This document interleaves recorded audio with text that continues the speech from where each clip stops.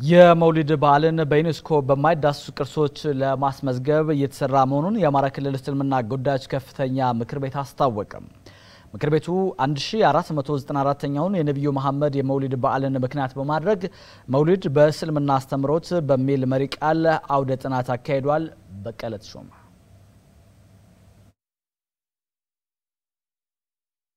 የነብዩ መሐመድን የመውሊድ በዓል በዩኒስኮ በማይዳሰሱ ቅርሶች ለማስመዝገብ የአማራ ክልል እስልምና ጉዳዮች ከፍተኛ ምክር ቤት በእንቅስቃሴ ላይ ነው። ምክር ቤቱ የተለያዩ ባለድርሻ አካላት በተገኙበት ከመውሊድ ጋር ተያያዥነት ባላቸው ጉዳዮች ላይ አውደ ጥናት አካሂዷል።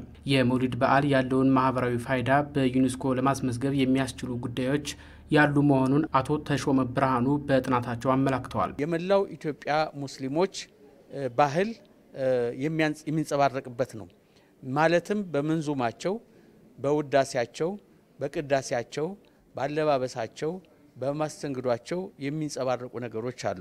በማህበራዊ ገጽታው ደግሞ ሰዎች ከትንሽ ልጅ ጀምሮ እስከ ሽማግሌዎች የሚሰባሰቡበትና የልምድ ልውውጥ የሚያደርጉበት ነው። በመላው ኢትዮጵያ የመውሊድ በዓል ሲከበር በጥቃቅን ንግድ የሚተዳደሩ ሰዎች እቃቸውን ይሸጣሉ፣ ይለውጣሉ እና እንደዚሁም የልምድ ልውውጥ ያደርጋሉ። የመውሊድ በዓልን በዩኒስኮ ለማስመዝገብ ቅድሚያ በመካከላችን ሰላም ሊፈጠር ይገባል ብለዋል የአውደ ጥናቱ ተሳታፊዎች። ዩኒስኮ የሚመዘገበው መጀመሪያ ሰላም ሲኖር ነው። ሰላምና ህግ ሳይከበር ህግ እየተጣሰ እንዴት አድርጎ ነው ሊመዘገብ የሚችለው? መጀመሪያ ህግ መከበር አይቀድምም ወይ?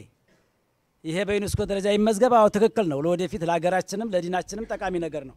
አሁን ይሄ እስቴት የቀረበው ሁላ እስቴት ይሄ ዑለማ ይሄን ነገር የምናስቀጥለው ሰላም ሲኖርን እንጂ ሰላሙ ተለለ ይሄንን እስቴት እንዴት አድርገን ነው ቅርስ ወደፊት የምናስተላልፈው ትውልዱ? መውሊድም በቅርስ ይመዘገባል ኢንሻአላህ። ዘንድሮም አገር አቀፍ አዲስ አበባ ላይ ተከብሯል፣ ዓለም አቀፍም ይከበራልና እኛ መጀመሪያ ሂማችንን ስለን ብናይ፣ ሁለተኛ የፖለቲካ ሰዎችም የሰው ልጅ የሚያሳስባቸው ካሉ ነቅተው ተመካክረውበት እንዳዲስ ይሄን ህዝብ ቢጠብቁት። የሃይማኖት ተቋማት በውስጣቸው ያለውን ልዩነት መፍታት ያለባቸው ሲሆን መንግስት ሰላምን የማስጠበቅ ኃላፊነቱን ይሰራል ነው ያሉት የአማራ ክልል የሰላምና ህዝብ ደህንነት ግንባታ ቢሮ የግጭት መከላከልና አፈታት ዳይሬክተር አቶ እንግዳው ጠገናው። ወደ መንግስት ብቻ በማምጣት መንግስት የሚወጣው አይደለም።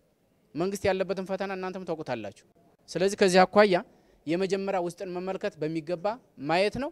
ውስጥን አይቶ ደግሞ ከውስጥ ቀጥሎ ደግሞ ውጭ ላይ ያለውን ጥቃቅን የሆነው ነገር ሁሉ እና በጉልህ የሚታየውን ነገር የመታገል እድል ይኖርና የሚለው ነገር በደንብ ማየት በጣም ያስፈልጋል ማለት ነው። የአማራ ክልል እስልምና ጉዳዮች ከፍተኛ ምክር ቤት ፕሬዝዳንት ሼህ ሰይድ መሐመድ የመውሊድን በዓል በዩኒስኮ በማይዳሰሱ ቅርሶች ለማስመዝገብ የባለድርሻ አካላትን ርብርብ ይጠይቃል። በእኛ በኩልም ከወዲሁ የተለያዩ ስራዎችን እየሰራን ነው ብለዋል። መውሊድ የማስተዋወቅ ስራ እንዲሰራ ከፍተኛ ስራ ሰርተናል። አሁንም ጥናት አቅራቢዎችን በማቅረብ በአረበኛም በአማርኛም ጥናት ጽሁፎች ቀርበው ውይይት ተደርጎባቸዋል። ተጨማሪ ሀሳቦችም ከቤቱ እንዲቀርቡ ተደርጎ በሀሳብ ዳብሯል። እኒህን መነሻ በማድረግ የፌዴራሉ ዑለማ ምክር ቤትና እስልምና ጉዳይ አንዱ ትልቁ ባለድርሻ አካል ነው። ከዛ ቀጥሎ ደግሞ የኢትዮጵያ ባህል ቱሪዝም ሚኒስቴር በስሩ ያሉ ክልል መስሪያ ቤቶችን በማቀናጀትና በዚህ ላይ ጥናት በማድረግ በዩኔስኮ እንዲመዝገብ የማድረግ ስራ ቢሰሩ የበለጠ የተሻለ ውጤት ይመጣል ብለን እንጠብቃለን። የአማራ ክልል ባህልና ቱሪዝም ቢሮ የቅርስ ምዝገባ ባለሙያ ወይዘሮ ይመኙሽ ወርቁ በበኩላቸው የመውሊድን በዓል በዩኔስኮ ለማስመዝገብ ቢሮው በየደረጃው አስፈላጊ ስራዎችን ይሰራል ነው ያሉት። ስራው ከዚህ ቤት አልፎ ማለት ነው ከመንግስት አካላት ጋር በጋራ እንዲሰራ ወደ ታች ወደ ላይ መውረድ መቻል አለበት የሚል ሐሳብ ለመስጠት ነው። ነገር ግን ከቤቱ የባህልና ቱሪዝም ቅርሶችን የሚመዘግበው በቀጥታ ቅርሶች ባሉበት እየሄደ ነው። ነገር ግን እቤቱ ይመዝገብልን እንዲህ አይነት የማይዳሰስ ቅርስ አለን እየተባለ ከማህበረሰቡ ከሃይማኖት ተቋማት ሲመጣ እኛም በደስታ ነው የምንቀበለው። አውደ ጥናቱም ባለ 5 ነጥብ የአቋም መግለጫ በማውጣት ተጠናቋል። የዋግምራ ብሔረሰብ ምክር ቤት አራተኛ ዙር ሁለተኛ ዓመት አራተኛ አስቸኳይ ጉባኤ ያካሄደ ነው። ድህነትን ተኮር ሴክተር መስሪያ ቤቶችንም በ2012 በጀት ዓመት እቅድን መርምሮ ያጸድቃል። በተጓደሉ የአመራር ቦታዎች ላይም ለማሟላት ሹመት ይሰጣል ተብሎ ነው የሚጠበቀው። ዘጋቢያችን የታገስ መንገሻ በስፍራው ጉባኤውን ተከታትሎ ተጨማሪ መረጃ ያደረሰን በቀጥታ የስልክ መስመራችን ላይ ነው የሚገኘው። ሰላም ይታገስ፣ እንደምን ዋልክ? እንደምን ያልሽ ነው? ሰላም ነኝ። ጉባኤው በዋናነት የመከረባቸው ጉዳዮች ምንድናቸው? ከጉባኤውስ ምን ይጠበቃል? እንዳነሳው የ2012 የደህንነት ተኮር ሴክተር መስሪያ ቤቶች እቅድ መርምሮ ማጽደቅ ነው ዋናው ዓላማ። እንግዲህ በእነዚህ ሴክተር መስሪያ ቤቶች ወደ 12 የሚጠቁ ሴክተር መስሪያ ቤቶች ናቸው። በዋናነት ግብርና፣ የማህበራዊ ጉዳይ፣ ንግድና ኢንዱስትሪ እንደዚህ የመሳሰሉ ተቋማትን የመስኖ ሪፖርት መዳሰስ ነው። ንግድና ገበያ ልማት፣ ኢንዱስትሪ፣ ኢንቨስትመንት፣ ማህበራዊ ልማት ዘርፍ፣ ጤና ጥበቃ፣ ሲቪል ሰርቪስ ኮሚሽን፣ የልማት ማህበሮችና ከባህል ከቋንቋ አንጻርም በርካታ እቅዶች ተነስተው ለተሳታፊዎቹ ቀርበዋል። እንግዲህ በዋናነት የግብርና ዘርፍ ነው ትኩረት የሚሰጠውና የተፈጥሮ ሀብት ጥበቃ ላይ ትኩረት አድርጎ በስፋት መስራት፣ የእንስሳት እርባታ ከተፈጥሮ ሀብት ጋር አቀናጅቶ መስራት፣ የእንስሳት ምርታማነትን ማሳደግ፣ በተለይም ደግሞ ዝናብ አጠር ከመሆኑ ጋር ተያይዞ አካባቢው የዝናብ አጠር አካባቢዎችን የሚመጥኑ የምርምር ውጤቶችን ይፋ በማድረግ በሰቆጣ ዝናብ አጠር ምርምር ማዕከል ማለት ነው ለአርሶ አደሩ ተደራሽ ማድረግ የተጀመሩ በክላስተር ወይም በኩታ ገጠም የማምረት ሂደቶች አሉ። እነሱን መሰረት አድርገው እንግዲህ ውጤታማ እንዲሆኑ ጥረት ማድረግ የሚል እቅድ ተይዟል። እንግዲህ የጠቀስኳቸው ዝርዝር ተቋማት ሪፖርታቸው በፕላን ኮሚሽን አማካኝነት ነው የቀረበው። በመድረኩ ሲከፈት ንግግር ያደረጉ አሉ። የተከበሩ አቶ ኃይሉ ሰው የምክር ቤቱ አፈ ጉባኤ ናቸው ንግግር አድርገው የከፈቱት መድረኩን። በሀገሪቱ በተለያዩ አካባቢዎች በግፍ ለተገደሉ ንጹሐን የተሰማቸውን ሀዘን በመግለጽ ነው የጀመሩት። መንግስት ሕግ የማስከበር ሚናውን እንዲወጣ እንዲሁም በድርጊቱ የተሳተፉ ወንጀለኞችና ተጠርጣሪዎችን ተጠያቂ እንዲያደርግም ጠይቀዋል። ከዛ ባሻገር ደግሞ በብሔረሰብ አስተዳደሩ ያለውን አንጻራዊ ሰላም አጠናክሮ መቀጠል፣ አልፎ አልፎ የሚታዩ ስህተቶችን ደግሞ ማረም ይገባል የሚል ሀሳብ አንስተዋል። የመልካም አስተዳደር ችግሮችን መፍታት፣ የአገልግሎት አሰጣጥን ማሻሻል እንደሚገባ አንስተዋል።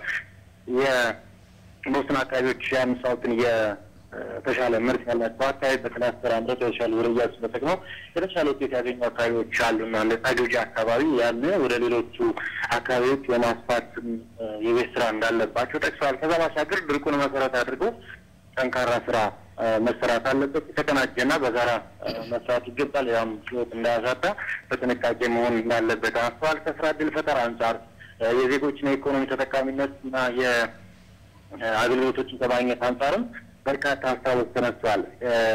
አሁን ሪፖርቱ ተጠናቆ ሀሳቦች ሲሰጡ ነው የሚገኘው። በዋናነት የሚነሱት ሀሳቦች ደግሞ የተጓደሉ እቅዶችን መጨመር፣ ከዛ ባለፈ ደግሞ ከዘረዘሩ ዝርዝሮች ውስጥ የተወሰኑ የበጀት ጉድለቶች ሊኖሩ ይችላሉና የበጀት ምንጮች ምንድን ናቸው የሚል የተለያዩ ሀሳቦች ተነስተዋል። አሁን ውይይቱ እየቀጠለ ነው። እንግዲህ በምሽቱ የዜና ውጃችን ደግሞ ሌሎችን መረጃዎች አካተን እንመለሳለን። ይታገስ፣ ለመረጃዎች አመሰግናለሁ። መልካም ቀን። መልካም ጊዜ ማለት። ወደ ቀጣዩ ዘገባ አልፋለሁ። በወጣቶች የስራ ዕድል ፈጠራ በ2012 የመጀመሪያ ሩብ ዓመት የታየውን ደካማ አፈጻጸም ለማሻሻል በጋራ መስራት እንደማያስፈልግ የደሴ ከተማ ምክር ቤት አባላት ጠየቁ። የደሴ ከተማ ምክር ቤት ለ2 ቀናት ያካሄደውን ጉባኤ ሲያጠናቅቅ አቶ አበበ ገብረ መስቀልን ከንቲባ አድርገው ሹሟል።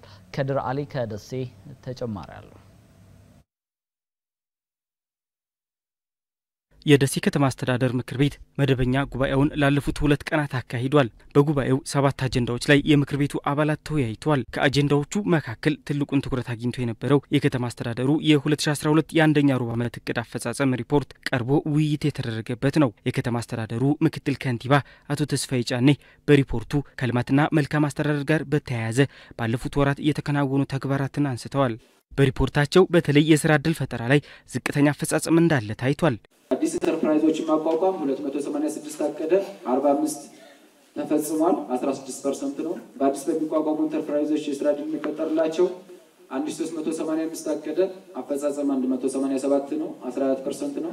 ነባር ኢንተርፕራይዞችን በማቋቋም አዳዲስ የስራ ዕድል እንዲፈጥሩ በማድረግ ረገድ ላይ ለ402 ታቅዶ 115 ተከናውኗል። በፐርሰንት 29% ነው።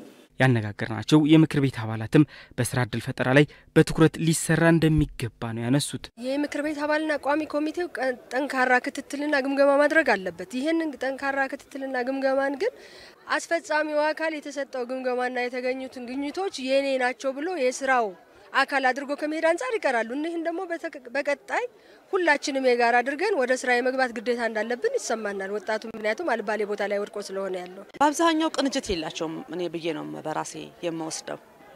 ጥቃቅን ብቻውን የሚሰራው ስራ መስሎ ነው የሚታየው። ባንስ መሬት የሚያቀርበው አካል ወይም መምሪያ እየተጋገዙ እንደማይሰሩ ያሳየንም የምናልፍበት ጊዜ አለ። ቅብብሎች ስራ መኖር አለበት። ምክትል ከንቲባው በበኩላቸው የስራ ዕድል ፈጠራ አፈጻጸሙ ዝቅተኛ የሆነበትን ምክንያት አብራርተዋል። ዋነኛው እንቅፋት የሚባለው አንዱ የመብራት ወይም የኃይል አቅርቦት ችግር ነው። በዚህ አመት እንግዲህ እኛ ከተማ ላይ ስፔሻሊ ከፍተኛ ችግር ነው ያለው።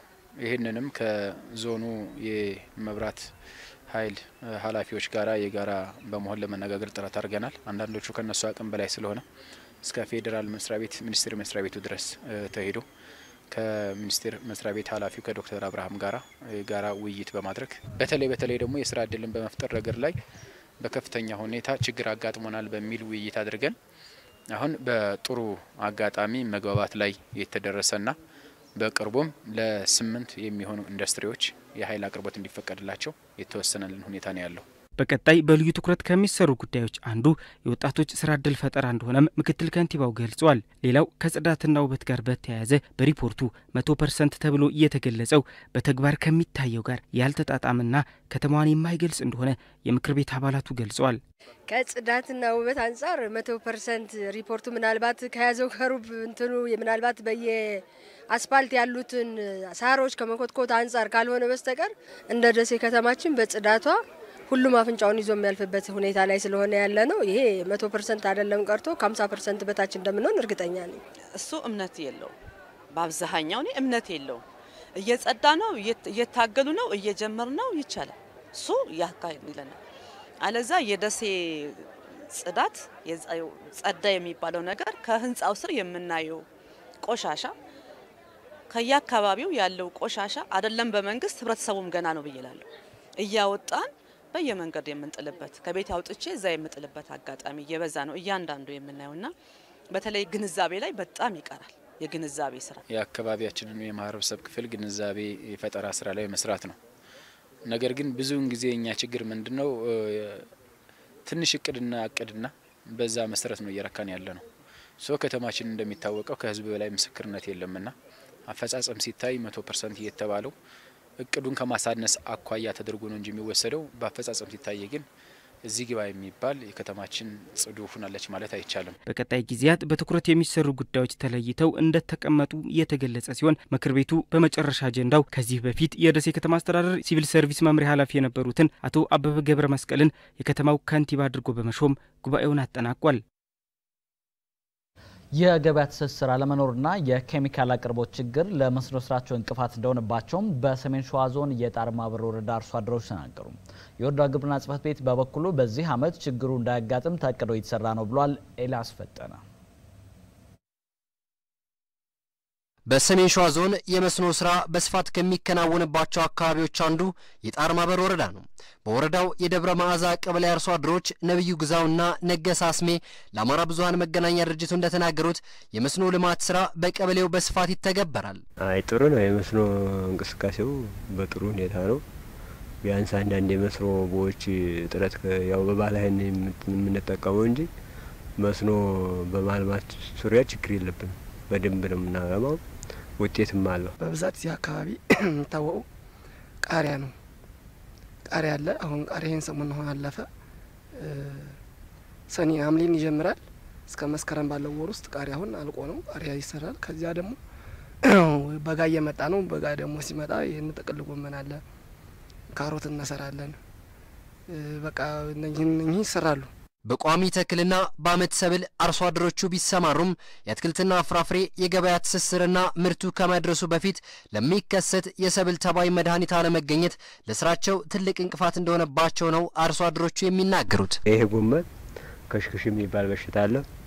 ዘመሚት ደግሞ ተውስጥ ይሄ ቀያዩ ዘመሚቶች አሉ። እነሱ አትክልቱን እንትን ይሉታል፣ ያበላሹታል። አሁን ይሄ ጎመን አሁን ወደ 3 ተረይቷል። የክሽክሽ መድኃኒት ማለት ነው። በየገዛን ተረይቷል ይሄ ጎመሩ ማለት ነው። አሁንም እየበላው ነው ያለው። እኔ ዛሬ ያለማውን ነገር ቶሎ መቶ ገዥ ተወሰደልኝ። ወደዛው ደግሞ እንትኑ ከመድረሱ በፊት ሌላ ችግር ስራ መስራት አካሄዳለሁ ማለት ነው። አሁን እኛ አካባቢ ሽንኩርት እንሰራለን። ሽንኩርቱ የኛው ዘር ሳይሸጥ ሌላ ፍሬ ዘር ማቸገን ስራ እንሰራለን። ለምን ትንሽ ሽንኩርቶችን ይወስዱልናል ከሌላ ሀገር ከሸዋሮቢትም እየመጡ አንዳንድ ነጋዴዎች እየገቡ በለቆ ሁሉም እንሸጥበት አጋጣሚ አለ አጣርተው እንዲያመጡ ማለት ነው። ለዚህ ያው የገበያ ትስስሩ አሁንም የምነግረው እሱ ነው። የደብረ መዓዛ ቀበሌ ግብርና ጽሕፈት ቤት ኃላፊው ዳንኤል ከፈለኝ ቀበሌዋ ከግማሽ በላይ የሚሆነው የመሬት ሽፋን በመስኖ የሚሸፈን መሆኑን ይገልጻል። በወረዳ ደረጃ ቢሆንም ትልቅ አቅም እንዳለ በመጠቆም ወደ መስኖ ለመግባት ዘግይቶ ነው የሚገባው። ከጥር በኋላ አብዛኛው አርሶ አደር ወደ መስኖ የሚገባበትና በሰፊው የሚሰራበት በተለይ በሁለት መልኩ ነው የሚሰሩት። ሞር የሚሰሩት ጥቅል ጎመን ላይ፣ ቆስጣ፣ ካሮት ላይ ነው በደንብ የሚሰሩትና አሁን ደግሞ እየተለመደ ከቦምቤ ጋር ተያይዞ ቦምቤ ሽንኩርት ወይ ቀይ ሽንኩርት የምንለው እነሱን እየሰሩ ያሉበት ሁኔታ ነው ያለውና ሙሉ ውሃውን ኢፌክቲቭሊ ለመጠቀም እየተሰራ ያለበት ሁኔታ አለ። ታች ወደ ምናየው በዘመናዊ ካናል የተሰራም አለን። አሁን እየተጠኑ ምንጮች አጠቃላይ ወደ 4 እና ወደ 20 ምናምን አካባቢ የሆኑ ምንጮች አሉ። እነሱን ኢፌክቲቭሊ ወደ ስራ እንዲገቡ ባለሙያዎችም አሉ። እኛም ድጋፍ እያደረግን ከአርሶ አደሩ ጋር ወደ ስራ የተገባበት ሁኔታ ነው ያለው። በየጊዜው የሚወጣና የሚወርደው የአትክልትና ፍራፍሬ ዋጋም ጊዜ ከማይሰጠው የብልሽት መጠን ጋር ተዳምሮ በመስኖ ለሚያለሙ የወረዳው አርሶ አደሮች ትልቅ እንቅፋት ሆኖባቸዋል። የወረዳው ግብርና ጽሕፈት ቤት በበኩሉም በ2011 ዓ.ም የገበያ ትስስሩን ጉዳይ ቀርፍ ያለው ይላል። ይሁን እንጂ የኬሚካል አቅርቦቱ ጉዳይ አሁንም እንዳልተፈታ ይገልጻል። የወረዳው ግብርና ጽሕፈት ቤት ኃላፊ የሽዳኛ ፈቄ ይሄ ችግር የገጠመው የነበረው 2009-10 ላይ ነው። 11 ላይ በሰፊው ፈተናል። በዚህ አመትም ገበያው የሚፈልገውን በካላንደር ለመምራትና ከአርሶ አደሮቹ ጋር ለመወያየት ነው። ሁሉም ሽንኩርት የሚያለማ ከሆነም በሁሉም አካባቢ በዘረጃ ከሆነም ገበያውም ሊጠግብ ይችላልና ሽንኩርት ደግሞ ፐርሼብል ነው ማለት ሊበላሽ ስለሚችል አይቆይም። ስለዚህ የሰብል ፈረቃ መሰረት አድርጎ ካላንደር እንዲመራው በቅድ ዝግጅታችን እንግባባለን ብለን ነው የምናስበው። በሪያ መልኩ ኬሚካል ላይ መሰረታዊ የህብረት ስራ ማህበራት የማቅረብ ችግሮች አሉ። በባለፈውም ከግል ነጋዴዎች እንዲገዛ ነው የሚደረገውና አሁን በቅድመ ዝግጅት እንፈታለን ያልነው